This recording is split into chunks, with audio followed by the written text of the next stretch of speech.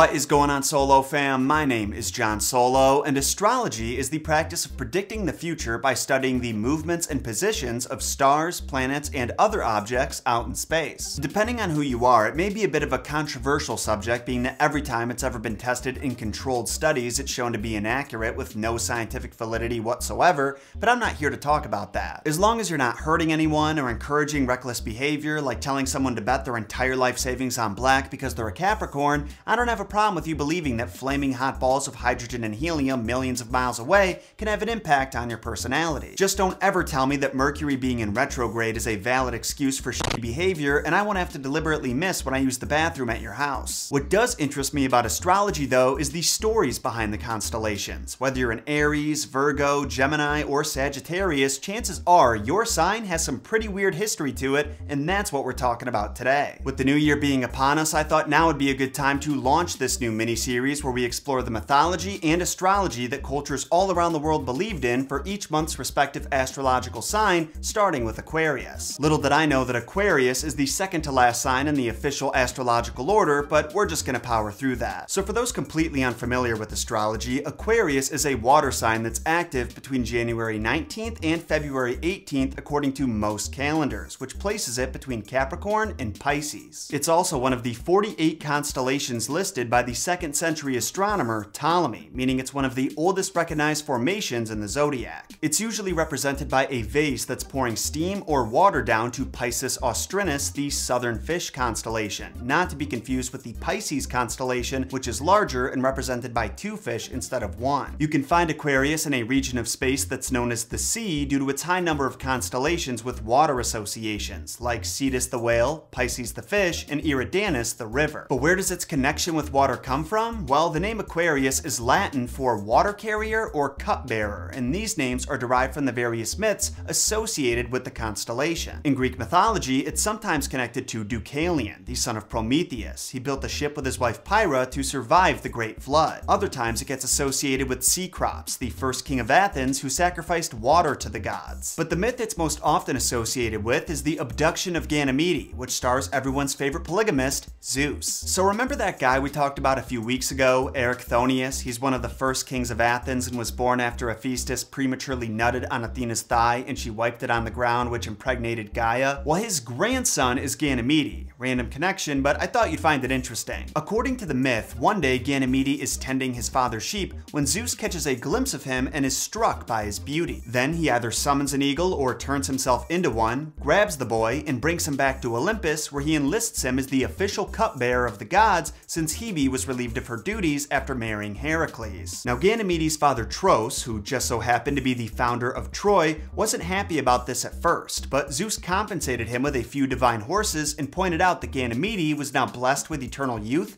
immortality, and a distinguished role in serving the gods. After this, Tros made peace with the idea and was even proud of his son for attaining such a high rank. When it comes to Zeus and Ganymede's relationship after this, we're still not totally sure if there was a sexual component to it or not. Him being struck by Ganymede's beauty certainly seems to imply that, but scholars have pointed out there isn't a single other example of Zeus giving immortality to one of his side pieces, male or female. There is a theory that he may have actually been attracted to Ganymede's mind because his name can literally be translated to taking pleasure of the mind, and that's why he wanted him as cupbearer, so he could consult with him at his own convenience. But personally, I don't know if I buy that one because Ganymede's like a 15-year-old boy, and who would possibly take advice from someone in TikTok's demographic? Anyway, there is actually another version of the story where, instead of Zeus, Ganymede is kidnapped by Eos, the goddess of dawn, and brought to Olympus. After which, Zeus steals Ganymede from Eos because if he didn't, what would stop the other gods from bringing up every mortal they think is kinda cute? But since Ganymede had now seen the home of the gods in all of its glory, he couldn't possibly be sent back to Earth,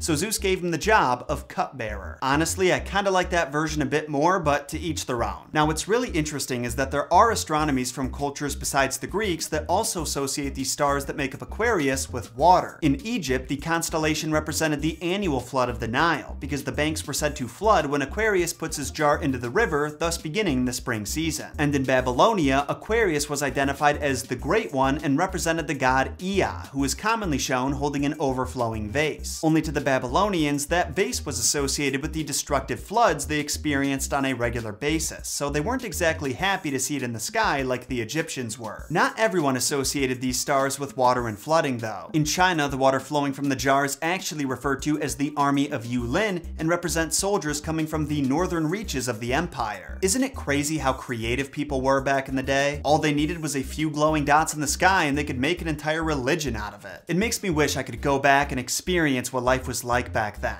Besides all the death and disease, I love me some penicillin. But that, Solo Fam, is everything I've got for you today. Thanks for watching another episode of Messed Up Minute that was, of course, longer than a minute. If you enjoyed it and learned yourself something, be sure to hit those like and subscribe buttons because I will be doing these every month for the rest of the year and you do not want to miss it. I'll see you all again soon in a full-length episode of Messed Up Origins. Until then, my name is John Solo, and remember, John shot first.